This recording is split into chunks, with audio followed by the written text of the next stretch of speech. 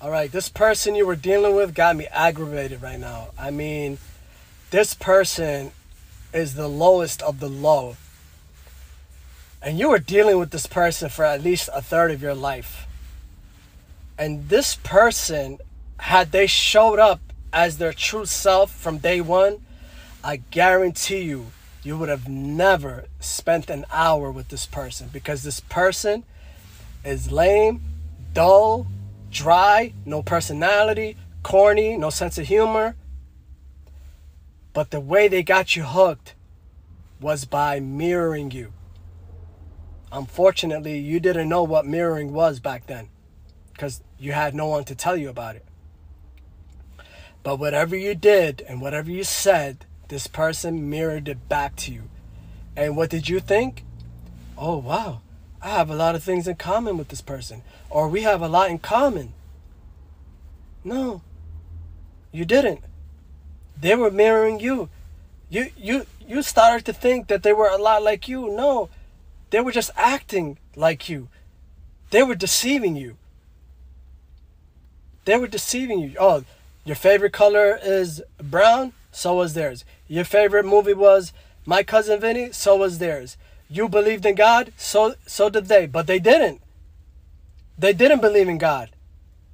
And for the longest, they didn't believe in God. Now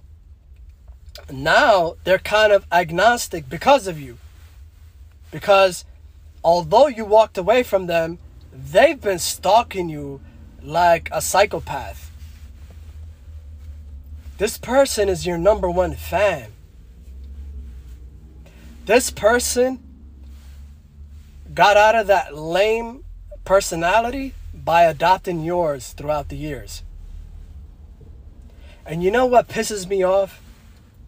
What pisses me off is how you always displayed your brilliance. And this person saw your brilliance, but still chose to play with you. I will never understand some people. This person knew you were woke as fuck, meaning you pay attention. You see things for what it is, right? And they still try to play with you, thinking you're not going to figure them out.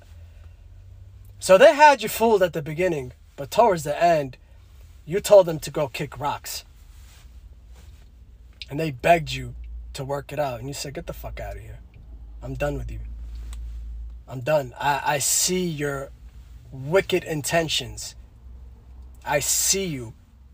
And I don't want to deal with you no more. You showed me who you really are. This person has mental problems. Real mental problems. And anybody who spends time with this person is affected negatively. This person is a mess. This person honestly was nothing without you. But they're so freaking delusional that they thought you were nothing without them. I mean, the fucking nerves of this person. The nerve of this person. I really, it bothers me. It bothers me.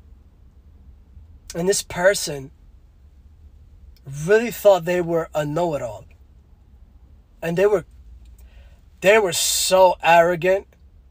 And I'm pretty sure they told you at least one time that they even admitted that they have a big ego. They told you straight up.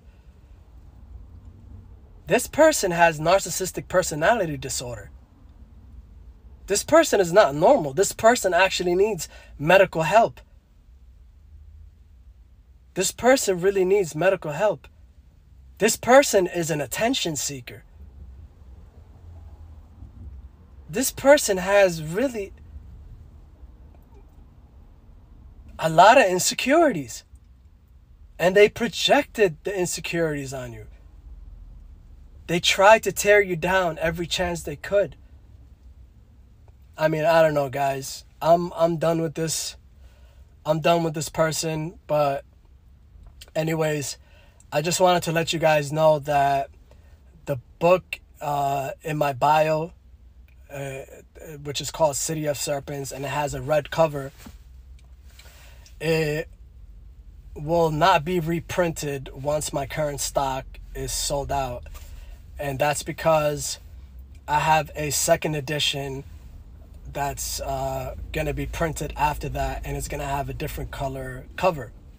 So if you want to have one of the last remaining red covers with the signature inside the book, then click the link in my bio, and I will also include a custom City of Serpents bookmark and one of my stickers. And that's all I gotta say. Take care and have a blessed day. Peace.